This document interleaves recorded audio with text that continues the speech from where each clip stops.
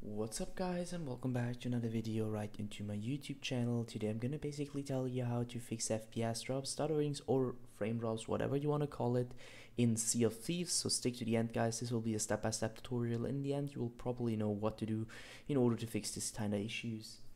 Before we start right into the video, I just want to let you guys know that I would really appreciate it if you would just leave a like, a comment or subscription right into my YouTube channel. It would really make my day and help me out as a little YouTuber as I am. Especially subscribing would be such a big support for me guys. You would support my work here on YouTube a little bit and I'm gonna really be thankful for that, and I'm gonna thank you for that. So anyways, I would just say let's get right started. So the first step I would recommend doing for everybody is going to be to open up your task manager by using the shortcut or navigating down to your taskbar, right clicking it and opening up your task manager.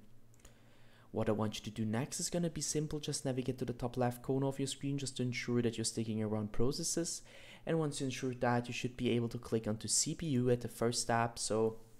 And what I want you to do is going to be really simple. Just simply right click every single task which is having too much CPU usage at the moment and end it, and do the same thing for your GPU.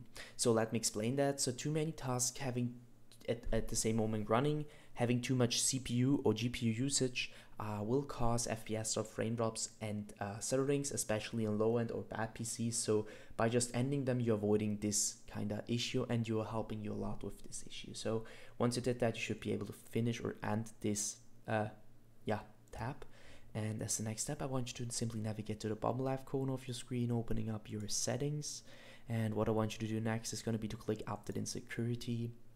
Simply stick around Windows Update, and what I want you to do is going to sound a little bit basic guys, but simply just update every single driver you could possibly update on your PC. It will help you a lot with general technical issues or current issues on your PC, and also with frame drops and FPS drops, just bringing your drivers to the next level. So once you did that, you should also be able to do that for your graphics card. So just go to the browser, to the application, and download the latest version of that, provide the best possible performance in general for your PC. And the last thing I want you to do is going to be to navigate to the bottom left corner of the screen again and open up your settings, hit gaming, and stick around the Xbox game bar, where I just want you to turn it obviously off, because the Xbox game bar doesn't really come with any benefits besides hitting your performance really bad and impacting it really bad, and you don't want that. And of course you want to turn this off. And as the next step, you're going to click captures and stick around background recording, where I want you to record the background or go to record in the background while I'm playing a game, and obviously turn this off. Especially if this is turned on without you knowing that, this will impact your performance really bad. And everyone knows if you're recording something, this will impact your performance, especially on bad PCs or low-end PCs.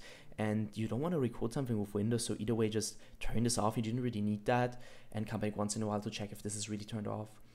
Last step is going to be to click onto game mode, and I can really tell you now to turn it off or on. You just need to check it for yourself, because it's very system specifically, and just stick with the setting which is working better. So yeah guys, that's it for the video. I hope I could actually help you out with this one. If it was like that, just leave a like, a comment or a subscription. I'm gonna really be thankful for that. I'm really sorry if I couldn't help you guys, but I'm just trying to do my best in order to help you out. Either way, I hope you guys have a wonderful day. See you at the next one, and bye.